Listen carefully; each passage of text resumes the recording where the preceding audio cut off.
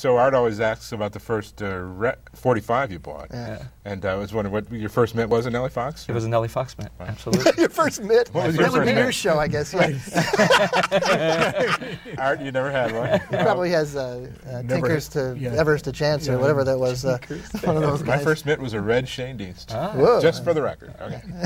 But why? Because that's what they were selling? Probably because it was the cheapest. That's or what they're selling something. at Weebolts that way? No, I could have gotten a Louis Aparicio or a Nellie Fox. We're losing everybody with this. It's really, I'm laughing, but I mean. Probably the first time this has ever been asked on television. For what was your first mitt? Oh, man. And everybody would do. See, the other thing with the Tigers had Harvey Keene, who later on became a one-legged manager. Yeah, talk about your chaws. Right. Oh, yeah, he used to have. But they traded him for Rocky Colavito to the Cleveland Indians. And Rocky Colavito used to do this weird thing. Do you remember? Yeah. What did he do? When he came up to bat, he would do this whole rigmarole. It was like very strange. And so every kid, of course, imitated him before they got up. Oh, really? Every kid in Detroit. It wasn't a dance, though. They didn't No, do the it was, Calavito. but it looked could have like been it could have been the It could have Calavito. been the Calavito. It might be time.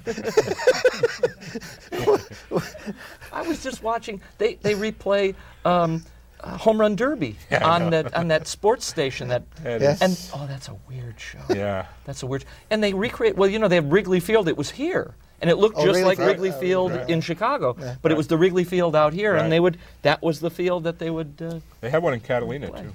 Wrigley Field. Well, Wrigley owned Catalina. Yeah, apparently. It's the whole damn island, didn't he? Yeah. And then he gave it back, most of it, right? Well, George, most to people, I the don't think Indians? people understand that the division of Chicago is like directly south and north side. I mean, it's very clear. Nobody on the north side likes the Sox, and nobody on the right side. But it's not like they want to kill each other. Well, they kind of do. But so you were true to your geography, and so was I. Well, it's kind of funny that the Cubs are like 0-7. Already.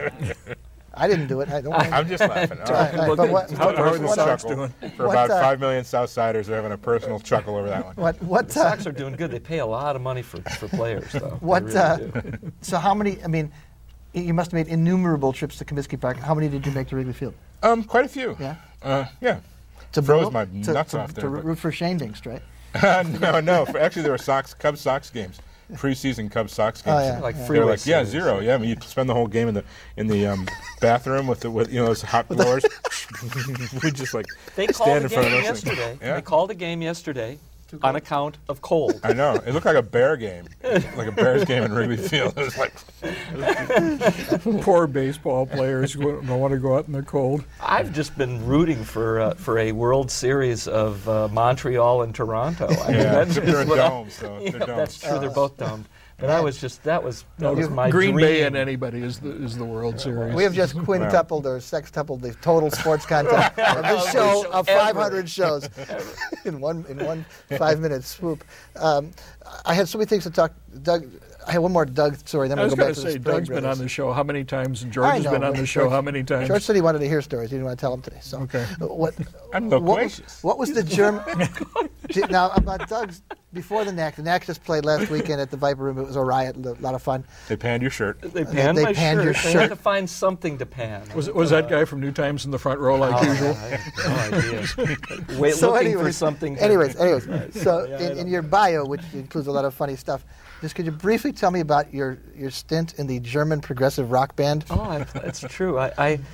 My girlfriend, no, it was called Triumvirat, and my girlfriend had spent all our money, and we were Were you in getting, Germany at the time? No. We were. But this figures into the story. We were getting thrown out of our apartment In Hollywood.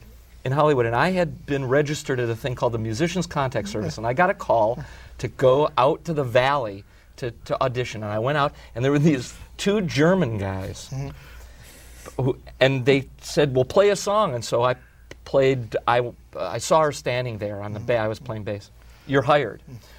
So I find it, and it's this band, Triumvirat. Who were fairly well known, weren't they? They were. They had a couple of hits, but their bass player, who was also their lead singer, had just committed suicide because the keyboard player had stolen his girlfriend.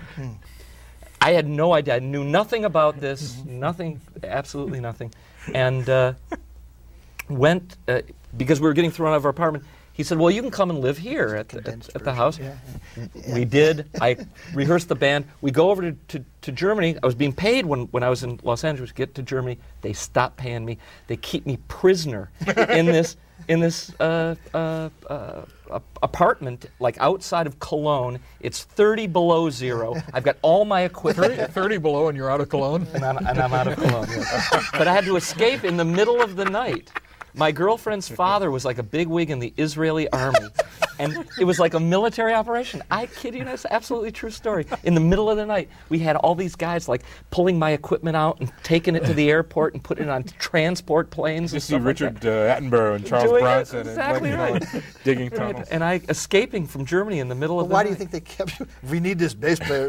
And they stopped paying me. Who knows? They didn't want to keep paying me, and they knew I had no money to go anywhere else.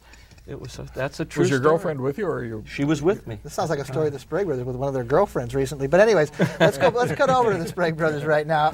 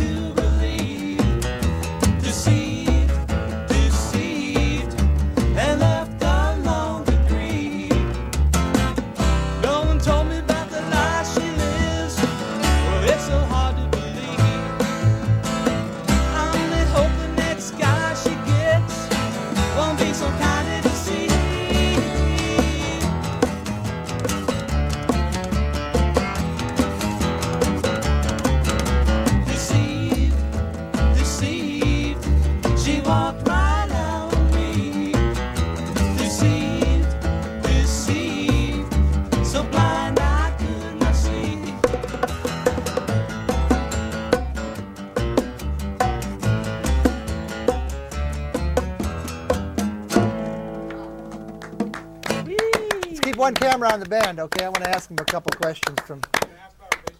That's exactly what I wanted to do. Mine was a Frank Tanana.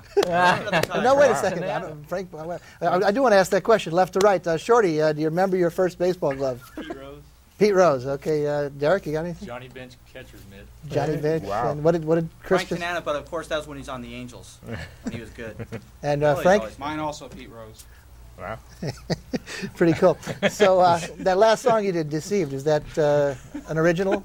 That's one I wrote, keeping all of us in mind because we've all been deceived by women. So.